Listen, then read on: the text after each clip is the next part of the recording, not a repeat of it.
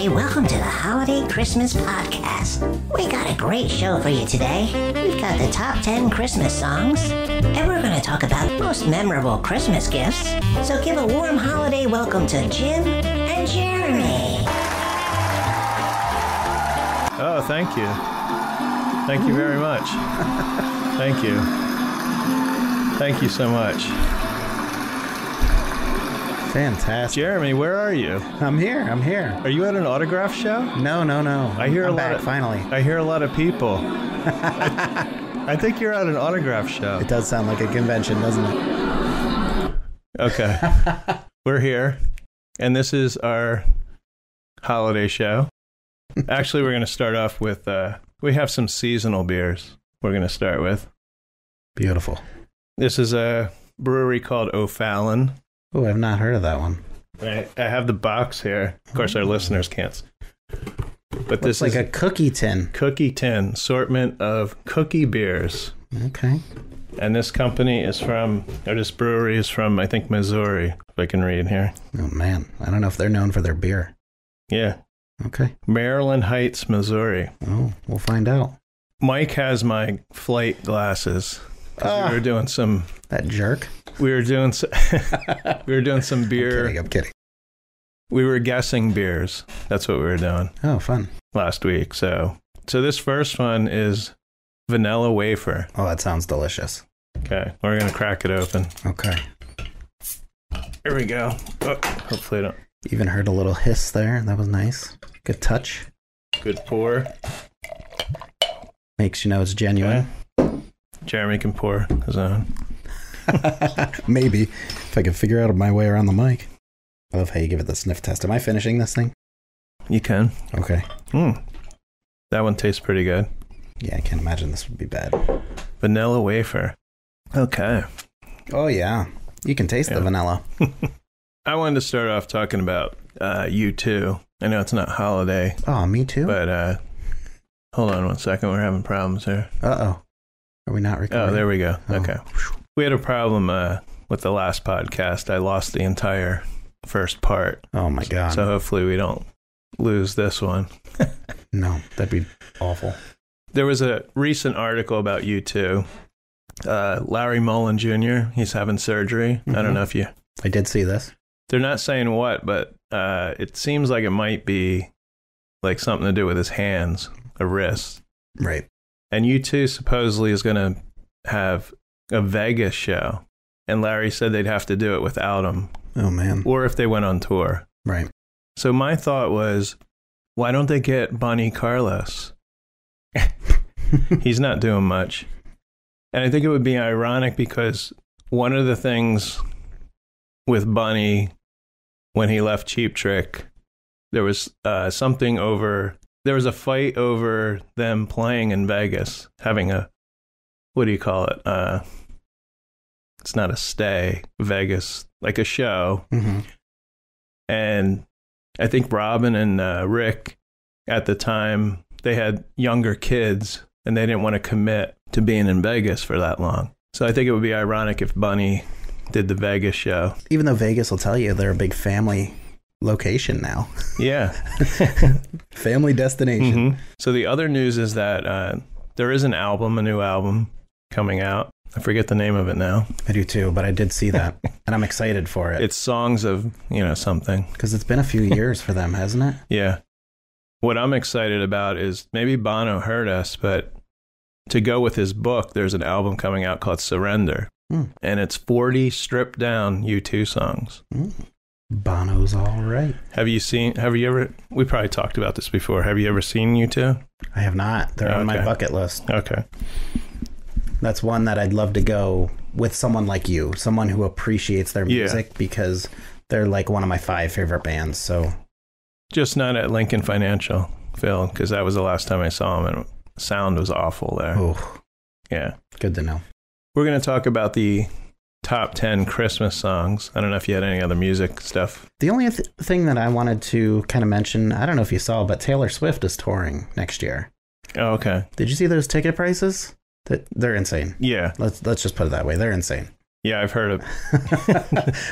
I was looking, and even like the cheapy seats were like $150, and it's like, oh my god, man. Well, there was this big thing with Ticketmaster. I heard about that as well. Yeah, where it shut down the site or something. Yeah. But what can you expect? She had all top 10 songs on the top 10, and then it's funny because I mentioned Drake of all people before. I think it was the week before that maybe I said Drake didn't put out an album. I mentioned someone else. And of course, Drake puts out an album and knocks Taylor Swift, except for the #1 song. Right. So that was weird. Yeah. It's funny because we're going to talk about our memorable gifts. That text you sent me about Taylor Swift just owning the top 15, that will be a memorable text. I will never forget that. It was like 14 out of 15 songs or something. I think it was all 15 from her album. Yeah, it was insane. Yeah. So I pulled this list from Billboard, and it's from last year. I guess I could have looked to see if they had a new one for this year. And Jeremy, do you have your list in front of you? I don't have my list in front of me. What? I did listen to it. Let me see if I still have it saved. I can go through the top 10. There it is. I always have notes. It's still up on my phone. Okay. I wasn't surprised by the top 10, but there was like 2 or 3 that surprised me. We'll get into it. And I think these go by sales and streams. Some older songs, mostly probably sales. But you never know. I mean, I just saw that people have been posting their Spotify yes, listens. This is all over the place. And Queen had an insane, it was like 2.3 billion streams. Wow. Queen. I'm not surprised. A lot of people like Queen, whether they admit it or not. Yeah. I love Queen. Absolutely. Queen's a fantastic band. But around this time of year with the holiday songs, I know at work I have a pretty good playlist. I think it's like 30 hours. Wow. All Christmas? Yeah, okay. Christmas. And it's... Any Hanukkah or Kwanzaa songs in there? No. Okay. So I have that on shuffle. So, of course, every time... Now I listen to Apple Music, but, of course, it's counted as a stream. So I'm sure a lot of people are streaming a lot of Christmas music this time of year. Absolutely. So you want me to go through the list? Yeah, go ahead. Okay. Go for it. Number 10 was one of the ones that shocked me, by the way. I like this song. So do I. And it's This Christmas, not to be confused with Last Christmas. It's This Christmas. Yeah. Donny Hathaway. I don't really know much about him. I mean, that could be his only hit. The version I like is there's a guy named Boney James. He's a saxophonist. Okay. And he has a Christmas album. And I've had that album for a long time. And that's the version I know from that album. Gotcha. Donny Hathaway was a late American soul musician, so he's no longer with us. It was released in 1970. And the song gained renewed popularity when it was included in 1991. I'm sorry, included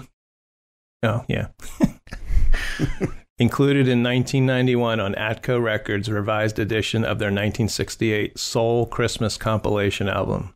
It was recorded at Audio Finisher's studio on Ontario Street, that's pretty specific, in Chicago in the fall of 1970. And what people don't realize, or maybe they do, is that a lot of Christmas songs are really not recorded in December. We have a couple on this list we'll find out were recorded in the summer. Because you want to get it recorded, put together and released before Christmas. So right.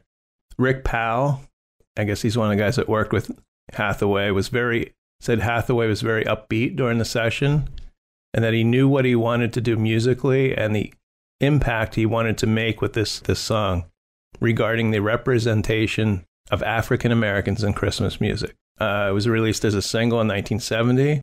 It was listed only once on any Billboard magazine's weekly published music charts in the 1970s. Wow. It was on Billboard's special Christmas singles chart, week ending December 23rd, 1972, and it was at number 11. But in recent years, the song has made it onto a number of Billboard's weekly music charts. So we have to say this list is not, actually, I correct myself because this is not the top selling. This is a list by the staff, if I recall correctly. Right. Billboard. So these are favorite Christmas songs. We have number 9, and we talked about this. I did go back and listen to our last Christmas podcast just to make sure. We try not to repeat ourselves, but people are still listening to our Christmas podcast from last year. Oh. So anyway, number 9 is Bruce Springsteen. Yeah. Santa Claus is Coming to Town. This is my favorite version of the song. Yeah. And we both love this song. It was written by J. Fred Coots and Haven Gillespie. The earliest known recorded version of the song was by banjoist Harry Reeser and his band on October 24th, 1934. Wow. So the song goes way back. And it was sung on Eddie Cantor's radio show in November 1934. It became an instant hit with orders for 500,000 copies of sheet music and more than 30,000 records sold within 24 hours in 1934. So that was the only way you could find music, was the radio, of course. There was no TV. Right. Can you imagine? No TV, no cell phones, kids. It was a very, very depressing time, I would think. No. Well, you had music, so. Yeah. It's been recorded by over 200 artists. Bruce's version was recorded on December 12th, 1975 at C.W. Post College in Brookville, New York, by record plant engineers Jimmy Iovine and Tom Panunzio. Bruce often, when he's touring in November, December, he will end the show with this song. So that's pretty cool. Number 8, we have Run DMC with Christmas in Hollis. Mm-hmm. I remember when this came out, especially the video on MTV. Came out the year I was born. Yeah. So this is a single by Run DMC. It was included on 2 1987 Christmas compilation albums featuring various artists. It was A Very Special Christmas and Christmas Rap. Mm-hmm. When Bill Adler first asked Run DMC to contribute to A Very Special Christmas, the first in a series of various artists' compilation albums, it was produced to benefit the Special Olympics. They refused. Right. Guess they just didn't want to do a Christmas song. Yeah. After Bill, who was then the director of publicity for Rush Productions, which managed Run DMC, gave the band the idea for Christmas in Hollis, they changed their minds and agreed for it to be on the album, or to record it. It was produced with Rick Rubin and was originally released as a single in 1987. So the title refers to Hollis, Queens. It's the neighborhood in which they grew up. And it also samples Clarence Carter's 1968 holiday song, Backdoor Santa, not the Bon Jovi version, which we heard a little bit of, last holiday podcast, as well as Frosty the Snowman, Jingle Bells, and Joy to the World. Wow. I like that song. That's a good one. Doesn't get played all that often. Yeah. So I was kind of that was one that I was kind of surprised made the list. Not because it's not worthy, but more because you don't hear it all the time on the radio. Yeah. At least I don't. No, you don't hear it a lot. There's the number 1 song you hear all the time.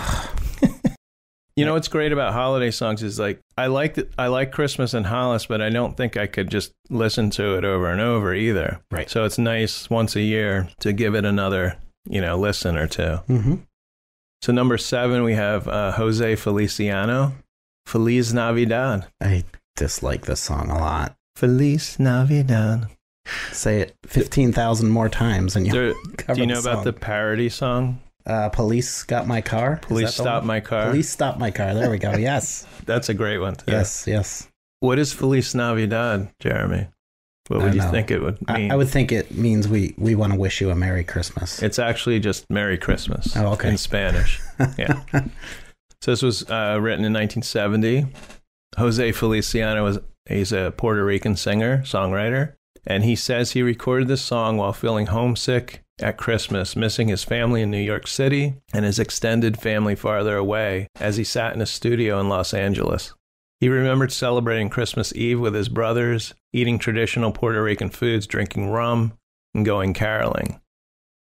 And it was expressing the joy that he felt on Christmas and the fact that he felt very lonely. He told that to NPR in December 2020. So he said, I miss my family, Christmas carols with them, and I miss the whole Christmas scene. So we got number 6, moving right along. This is a good one. Brenda Lee, Rocking Around the Christmas Tree. What do you think of when you hear this particular song? We were just talking about it earlier with the Funko Pop. Oh, Home Alone? Yes. Mm-hmm. The first time the bandits come up to the house, he's got the house on jumping. Oh, okay. I don't know, that always comes to my mind when I hear I haven't seen that movie in a while. Yeah. Yeah, we were talking about Funko's, little segue. They're making all these different, unique, just scenes. I got to stop buying them. It's like drugs. They're addicting. My friend Ken, who I have a new name for, Professor of Music. Oh. Ken Val Jr. He sent me a photo of all his Funkos. Wow. It's at least 200. Nice. Funkos all on top of each other, in the boxes. Yeah. Cool. So anyway, the Home Alone one is they're making the bigger ones. Mm-hmm. This is a whole scene on the stairs with, you said Kevin at the top. Yep. And you said paint cans. Right? Yep. Yeah. With the wet bandits at the bottom. Yeah. And I think you might even see one of them getting hit with a paint can. Mm-hmm. Yeah. And those are about $50, I think. Yeah, unfortunately, those bigger ones get pricey. Yeah. They're all pricey, really, but... So we're talking about Brenda Lee. Yep. From 1958. I just love the 50s Christmas songs. Anything from the 50s. Like Elvis, Jackie Gleason. Yeah, I think the biggest difference with this song in comparison to like Elvis, Bing Crosby, Jackie Gleason, this is a very upbeat Christmas song. It's very alive throughout the whole song. And that's not a knock on anybody else, but a lot of Christmas songs are slower, or just you sit around kind of the Yule log, the fire, just listening to something very kind of mellow. This is not that. Yeah, I could listen to this over and over. Yeah. And her voice, Jeremy, do you know how old she was when she sang this song? Mm-hmm. I'll say in her teens, but she sounds older. I don't know. You're right about her teens, but believe it or not, she was 13 years old. Wow, I would have never imagined. Yeah. Now, this song was written by Johnny Marks. Johnny Marks wrote Rudolph the Red-Nosed Reindeer. Yep. And he wrote Holly Jolly Christmas. Okay. Too. In a 2019 interview with the Tennessean, Brenda Lee recalled that she had no knowledge as to why Marks wanted her specifically to sing it. Actually, she says, I was only 12 and I had not had a lot of success in records, but for some reason he heard me and wanted me to do it. And she said, I did. And she says it's a rockabilly song. It was a perfect choice. Mm-hmm. And number 5, we got Bing Crosby, White Christmas, 1947.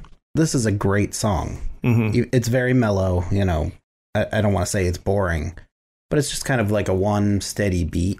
Yeah. But it's just, it kind of locks you in, I guess you could say. It's a very relaxing kind of song. Yeah, I like this song since I was a kid, which is a long time ago. Mm-hmm. And Irving Berlin wrote this song, famous songwriter. It was written for the musical Holiday Inn. I'm not sure. It might not even be in White Christmas. The movie. Oh no, it was okay. It also was in White Christmas, but it was first in Holiday Inn in 1942. The composition won the Academy Award for Best Original Song at the 15th Academy Awards. Wow. And since its release, it's been covered by many artists. Now, the version sung by Bing Crosby is the world's best-selling single in terms of sales of physical media, with estimated sales in excess of 50 million copies and 100 million total sales. So the first public performance of the song was by Bing Crosby on his NBC radio show in 1941 on Christmas Day.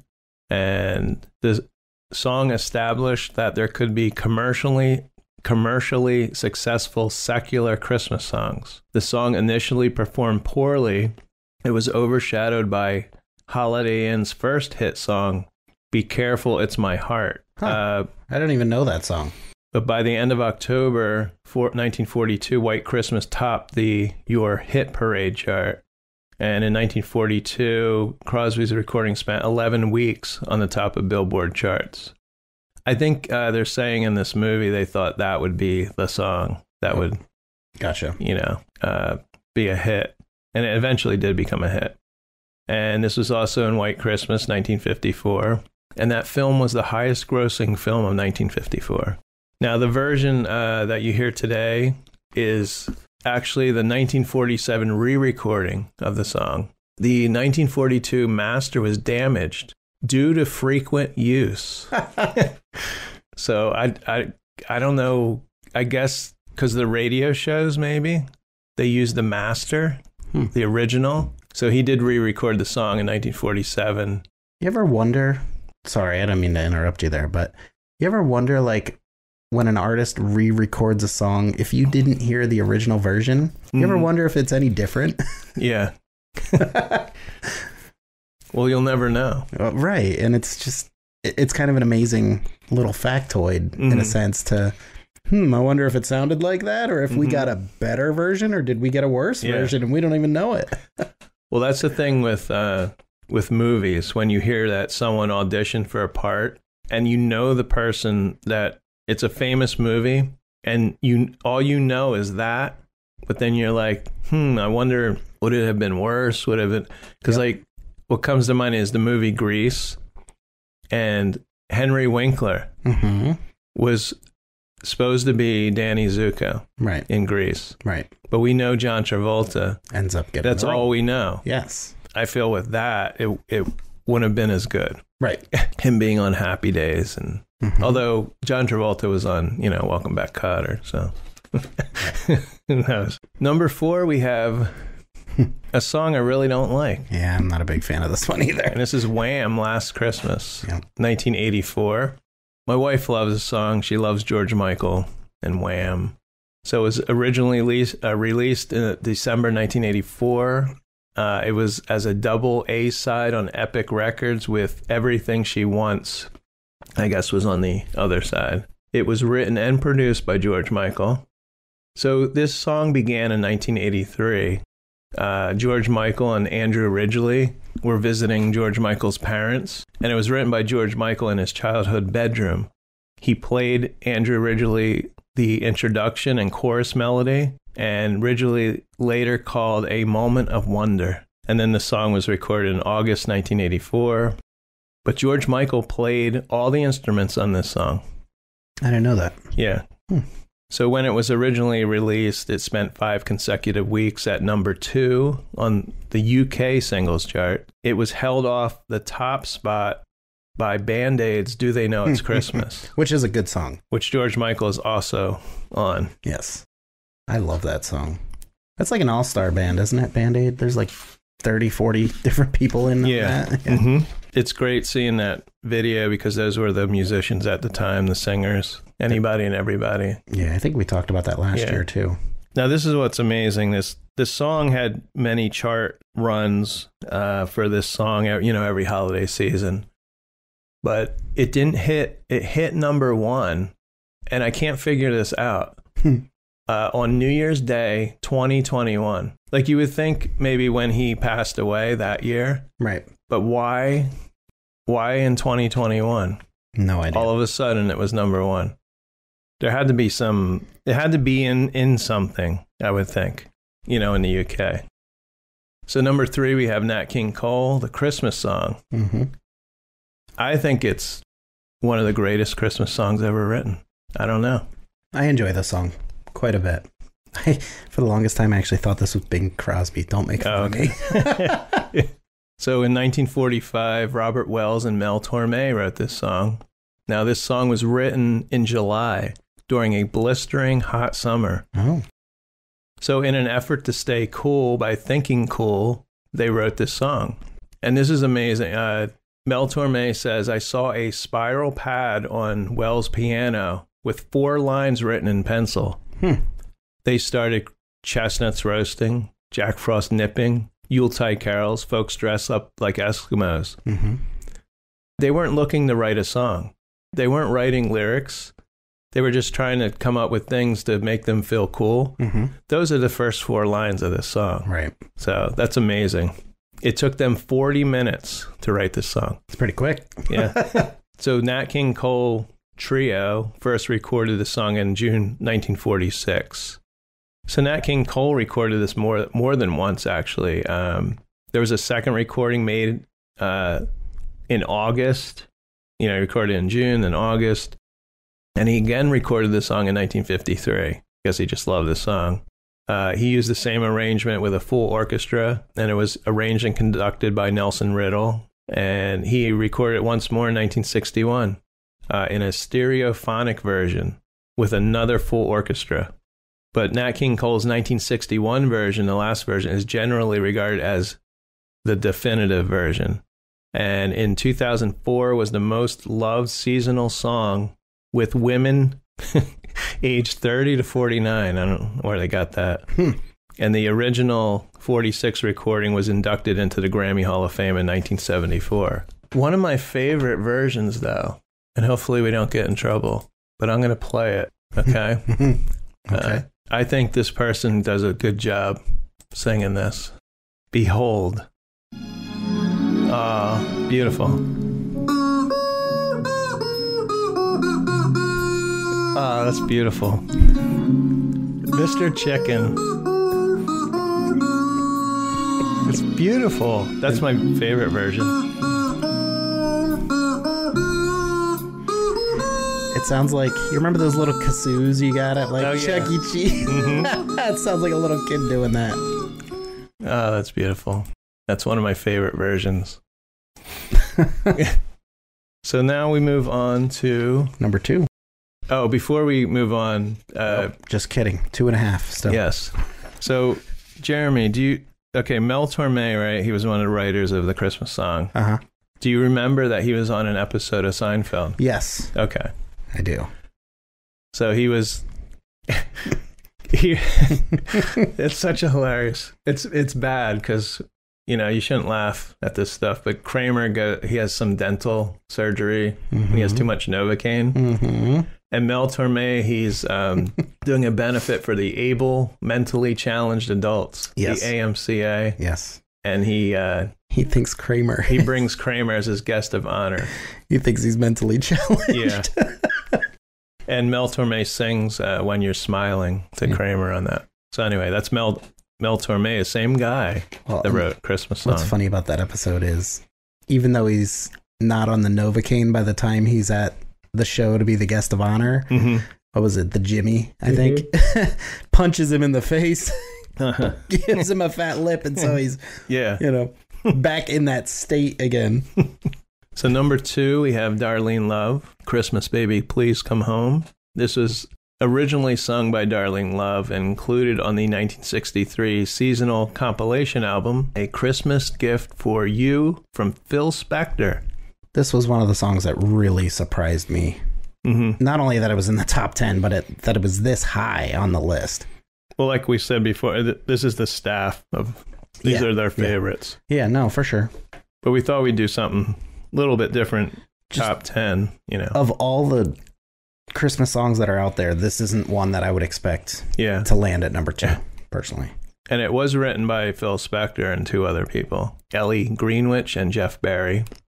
Upon release, the song did not find commercial success, but in later years, it's gone on to become a Christmas standard. It charted for the first time on the Billboard Hot 100 in 2018 and has since peaked at number 16. So it didn't even get on the top 100 until 2018. Right. It says in 1963, Spector decided the song was strong enough to warrant a non-seasonal version and wrote a version titled Johnny, Baby Please Come Home, which Love also performed. And in 2009, Phil Spector recorded yet another version called I'm in Jail for Murder, Can I Please Come Home? And the answer was no. I'd made that up. Oh, I made that. I was very, very confused. Okay. Yeah. Get it? I'm in jail for murder. Do you know about Phil Spector? He was in jail for murder. I guess the joke went right over my head without that tidbit of info there. Okay. Yeah, he murdered a woman at his house. Yeah. Got it. Okay. And I think he's since passed on. So, gotcha. So, of course, the song's been covered most notably by Mariah Carey, Michael Bublé, and U2. Yeah. And U2, I think it's the best version of that song. No bias. And they recorded it during a sound check Ooh. in 1987 in Glasgow, Scotland. Okay. During the Joshua Tree tour. And it was officially released on a very special Christmas that same year. Next, we have number one. Oh, we could just skip that one, right? We have... You've probably never heard of this song. Well, here, I have another person singing this. Oh, good. Yeah. That might make it better. So this is the number one song.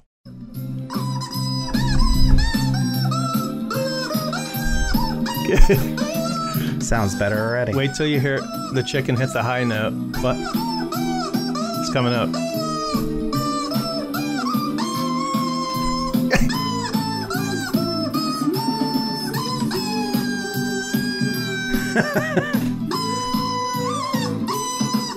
Oh, yeah. Okay. That was, in fact, Mariah Carey. No. I'm sorry. That was Mr. Chicken. By the way, Mr. Chicken, if you go on YouTube, I actually got permission from Mr. Chicken to use those songs. I know we used him last time. Yeah. Yeah. He gave me permission. Written consent. He said, go ahead. Yeah. Use them. So this is the most overplayed Christmas song in the history of Christmas. Yes, it is. I don't know if you know this, Jeremy, but even Jesus was whistling this song way back when he was doing carpentry work. I heard that. That's how far back this song goes. Yeah. And also, Mariah Carey is now known as the Queen of Christmas. Oh, Jesus. You know, Bon Jovi, he tried to get the title of King of Christmas with his version of Backdoor Santa. But unfortunately, that song has only generated $25.38 in sales since 1997. I'd looked that up. So you gotta, have a little bit more money generated before you're considered a king or queen. Now, Mariah Carey has made, don't fall off your chair, maybe you know this, but she's made over $72 million on this one song. Oh my God, Jeremy, you okay? I'm good. I'm good. Yeah. So from 1994 until now, 72 million, one song. Mariah Carey's worth, I think, 300 million. Yeah. So almost 1/3 of what she is worth is on one song. It's crazy. So, I'm knocking the song. It's not a bad song. It's just too overplayed. Yeah.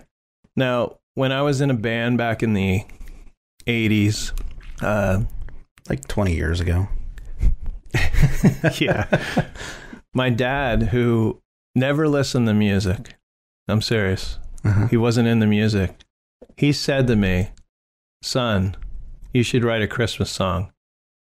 Every year you get money from that song, if it was a good song. Right. And that was, like I said, he didn't listen to music, but he knew these Christmas songs get played every year. But unfortunately, I went into podcasting, and here we are. Well, so sorry, I'm going to get a sidebar here for a second. But if you think about that statement, and then you think about that song, Grandma Got Run Over by a Reindeer. Oh, yeah. That guy couldn't sing to save his life, and he made a ton of money off of that song. Yeah. So it's not bad advice. You never know what's going to hit, or what's going to be a hit. Yep. Now, at the time, 1994, not many people were making Christmas albums. According to Mariah Carey's songwriting partner, they were living together, so I don't know if that was probably her boyfriend. Walter, a fantasy. If I said that wrong, I probably did. So he said it wasn't a known science at all back then, and there was nobody who did new big Christmas songs. So they were like, we're putting out a Christmas album, no big deal. So the writing of this song, Mariah Carey decorated the home she shared. She didn't share the home with him, sorry, with Tommy Mottola. I remember that name. Yeah. That was her boyfriend. She was trying to get in the holiday spirit. So it was recorded in August. And it took Mariah Carey and her songwriting partner a total of 15 minutes to write and compose this song. Wow. That's impressive. That is. I mean, one of the biggest, whether you like it or not, you're going to hear it. All you need is 15 minutes and you become a multimillionaire. You know, you're going to listen to this podcast and you're going to go out, you're going to be grocery shopping or at the post office, and you're going to hear this song. Somewhere. There's nothing you can do. Absolutely. So that's our top 10 Christmas songs by the staff of Billboard. I was going to say, it's actually Billboard staff's top 10. So we're going to crack open another beer. Oh, good. I'm getting a little bit more lively now. I know in the beginning. I'm itching for this beer. What's this one? This is Snickerdoodle. Snickerdoodle. All right. Yeah, you definitely want to finish off that vanilla wafer. So we only have one glass here. Not that we're sharing. We're not sharing one glass. We have two glasses. Yeah. One glass each. We have two straws. Well, before we get into this, I want to mention that Jeremy has a new podcast he's doing. Oh, thank you. He's cheating. Oh, this is good. Yeah. Yeah, both of these are good. So far, this box has been good. Well, let's talk about the beer first. So, there's a brewery in town, Bootsville, and they made a Snickerdoodle last year. I'm hoping they have it again. So they'll have seasonal beers, and it tastes pretty similar. You know, if you ever had a Snickerdoodle cookie, as a beer, it's really good. Not bad at all. No, one thing I've noticed about both of these beers now, there's not like any funky aftertastes, which was kind of a concern of mine when you start getting sweet. You know, when you mix that with beer. And this is only 4.8. And it's a lager. Both come highly recommended from me. Jeremy has a new podcast. Yes. I don't know if you want to tell people or you want me to. I mean, it doesn't matter. My friend Kristen and I, we do a lot of horror conventions. So we just decided to start our own podcast and kind of seeing where it goes. We got to talk about Jim a couple of times in our first episode. We didn't get to talk about our Chiller Theater experience, but that was what the first episode was about for us. And just gonna talk. The last autograph show I went with Jeremy. Yeah, a lot of fun. Parsippany. Yeah, but we're just going to talk conventions, movies, horror. So we did run into this guy from American Idol. Yes. Constantine Maroulis. Yeah, and he was wearing the tightest. I wanted Jeremy to mention this on his podcast. He's afraid to, but he was wearing the tightest white pants I've ever seen. I didn't notice that, to be honest. And it reminded me of Jimmy Fallon that, I got my tight pants on. I should have sang that to him, but he was a little aloof. We were hoping to catch him perform that night. It didn't happen, but... Yeah, he told me he was performing that night. I don't know what happened. They cut him. Yeah. Yeah. He didn't make the cut. For Gina Shock from the Go-Go's. We did see, we should talk a little bit about the concert we saw. Yeah.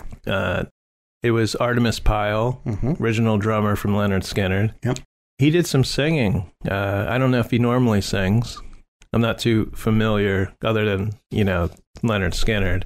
But Gina Shock came on stage. We saw her sitting outside it's in a hotel, so it was, it's like a convention room. Yeah, she was just kind of off to the side of the stage. Yeah. Her first song she said she learned was Give Me 3 Steps. And she came on and played that on the drums, so that was pretty cool. That was real cool. And then there were some other schlocky bands, so... Yeah. Some sound issues. Bob Eubanks was there too. That was Bob cool. Eubanks from the Newlywed Game. They did a version of the Newlywed Game. Yeah, he did a raunchy version of the Newlywed Game. Yes. That was very nice. I was amazed at how quick-witted he was and, how sharp he still was for his age. Oh, yeah. Yeah, he's got to be like 85 at least. Yeah. But it's always a good time at these shows because you do see some of the people that are there to sign autographs showing up maybe later at the bar. We saw Chaz Palminteri from Bronx Tale, and he was standing around, but he left soon after, and I was afraid to talk to him. We saw Brad Savage. Yeah, 2 guys from Salem's Lot, Lance Kerwin, Brad Savage. We saw Elliot from E.T. Like I say, Henry Thomas was hanging out in the room. Yeah, walking around, so that was cool. That was a lot of fun. So anyway, Jeremy does a podcast with his friend Kristen, and it's called Horror Con Lodge. And they also have a Facebook group, because when they did the Facebook group, I think that's with 2 other people. Yeah. 2 other administrators. Yeah. One now, but 2 initially. Yeah. I think I asked Jeremy months ago if he was thinking about doing a podcast, or he should do a podcast about horror movies. He might have been thinking about it before then, but no, him and Kristen, they've known each other a long time, and it's a good conversation, and I'm looking forward to more of them. So look it up, Horror Con Lounge. Oh. That's okay. Did I say lodge before? Yeah. Horror Con Lounge. Uh-huh. That's Lounge. There you go. Yeah. And my buddy Mike is actually in a band. Okay. He doesn't play as often anymore, but he's very, very active when it comes to music. So next time we're hanging out, feel free to chat music with him because he knows his shit too. Oh, we should have him here. We should interview him. I bet he would love to do that. Yeah.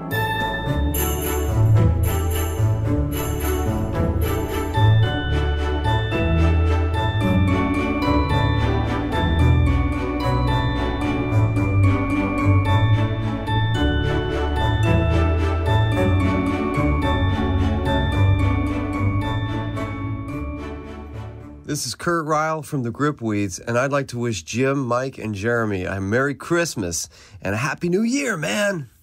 So now we're going to get into memorable Christmas gifts. Ooh. Now I have a list here. I think Jeremy's, it's probably in his head. It is. I've been looking forward to this for a while. So a lot of mine are ones when I was a kid. Most of mine are as well. And it's not an extensive list, but these are memorable. Mostly are dolls. No. $6 Million Man doll came out around 1975, so I would have been like 9, 10. And I was looking this doll up because I forgot I also had this Oscar Goldman, who was another character, $6 Million Man, his boss. But there was an evil Oscar Goldman. It was a robot, not a functioning robot, but he had like 2 different faces. Like you could take his face off, and then you could put Steve Austin's face on him. So he would disguise himself. And that was probably from one of the episodes. And apparently it was called Maskatron. Oh, cool. I didn't know that. Now, a lot of these toys I wish I had kept, Probably like a lot of people that are, my age or even younger than me that had dolls, or not dolls, but toys. I can relate. Yeah. I mean, a lot of this stuff blew up in value if you took good care of it. Yeah. Now, I had the Kiss dolls. I had all 4 of them, and they're a couple $100 a piece, I think. Steve Austin, $6 Million Man doll is like $200, so he's still affordable. I just remembered this a couple months ago, and I think someone might have posted a picture of one, but I totally forgot. There were these huge. They were like. I want to say they were 3 feet tall, 2.5 feet, maybe 3 feet. They were called Shogun Warrior robots. Yeah, I've heard of those. From 1977, 78. I had one, and the one you could shoot missiles out of its hands. My parents got me this, probably not knowing that I would be shooting these missiles at the dog. I had a lot of fun with that. Yeah. What are a couple ones that... So... Couple of ones that jump off immediately were, video games were a big thing for me in the 90s as a kid. So the first one that I really remember opening and being excited about was the Sega Genesis. Okay. I had a Nintendo, I had a Super Nintendo, but I actually remember getting the Sega Genesis at my mom's house.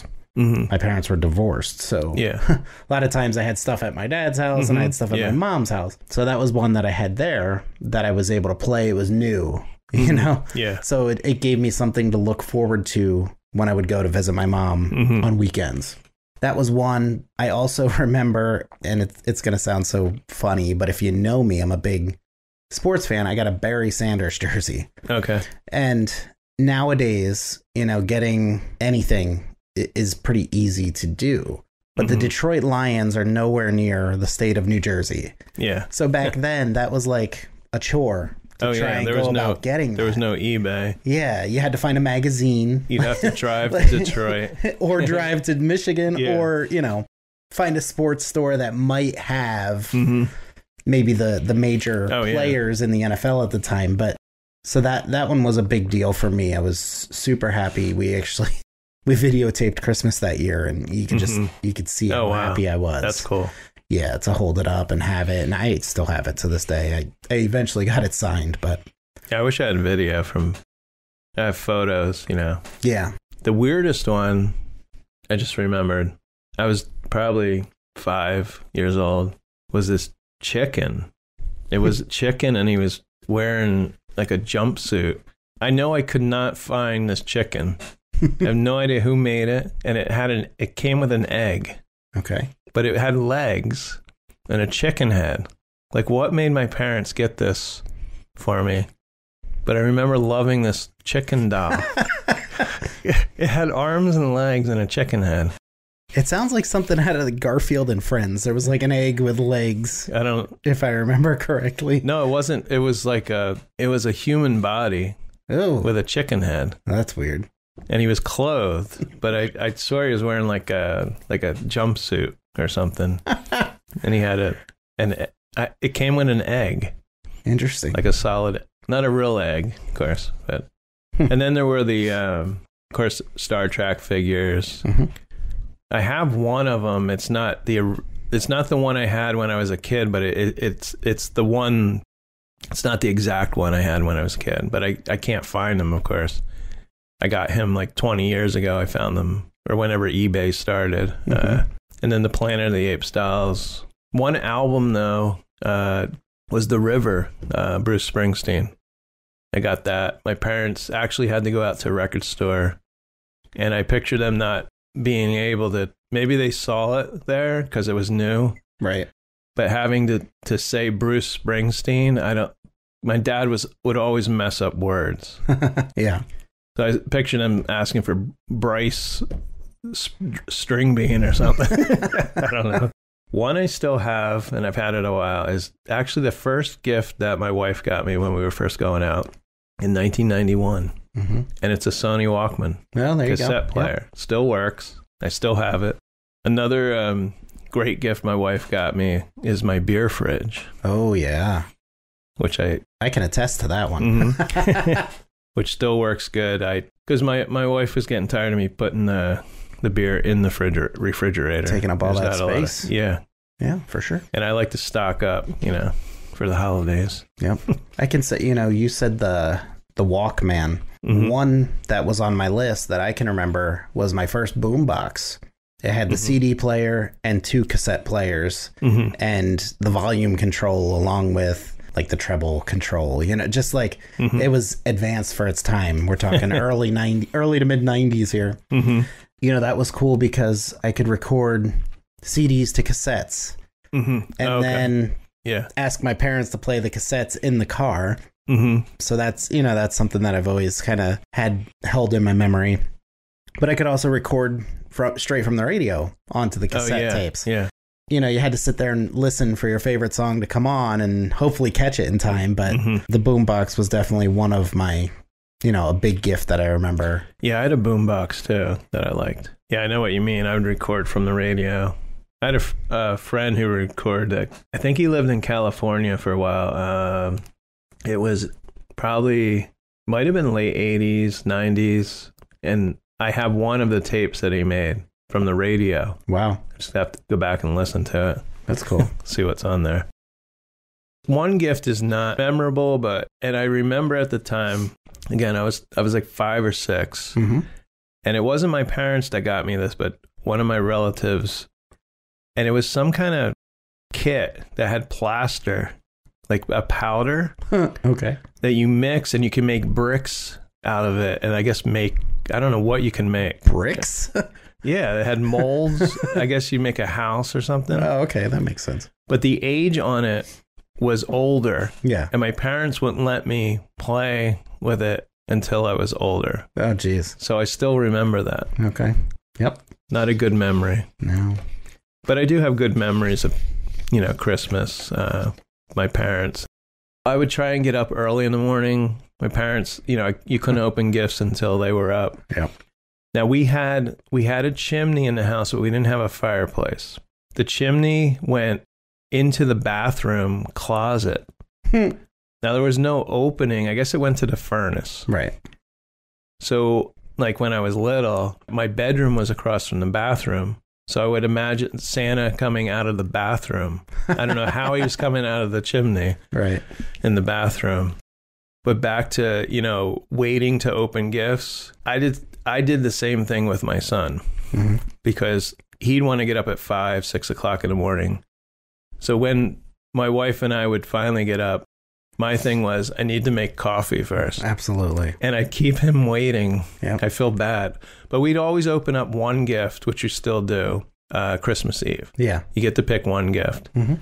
So that's kind of cool. We've done that. For me, another big one that I remember was my first computer. It was 95, actually. I was 8. Okay. And it was becoming a bigger deal. I had the big bulky Gateway. Had like 2 gigs of memory, which was a lot. You know, you had to put floppy disks in to play games. And just, I will always remember that one because that computer was such a nightmare. And I always had to call the Gateway help number, and they would like remotely go into my computer to fix problems. And I was always amazed by that. But, you know, obviously, I had a Gateway laptop. The internet wasn't then what it is now, so it was very new. You had the dial up. I remember the first like Dell I had, and I had a problem with the DVD player. And I called, and a guy came to my house, and I think he installed a new DVD player. I think the last big Christmas that I remember as a kid, and I say kid, I was probably 11 or 12. I don't remember the exact age. I got a trip to Disney World. Oh. So that was funny because you opened up it was actually, they printed out the travel brochure type of thing and put it in a clothing box. Okay. Yeah. Put clothes on top of it. So of course it was kind of like one of those deals where, oh great, more clothes. And my dad's like, you better grab that box and look at it a little closer. So I had to re-grab it, and I pulled the, pants out or whatever was in there. And, I was trying to kind of understand exactly what this printout piece of paper actually was. And here it was a week trip to Disney World, and an absolute blast. The first time I had ever gone. Was it soon after, or was it? Yeah, we went in March. Oh, okay. So it was only a couple of months after, and it definitely probably the best Christmas gift I've ever gotten. Yeah, I've never gotten a trip. So, yeah. Very cool. Yes. So that does it for part 1. And we're going to be back with part 2. So part 2 is we're going to talk about the movie The Nightmare Before Christmas. We'll also talk a little bit about the soundtrack. Got to get music in there. Okay, so thanks for listening. Sounds good.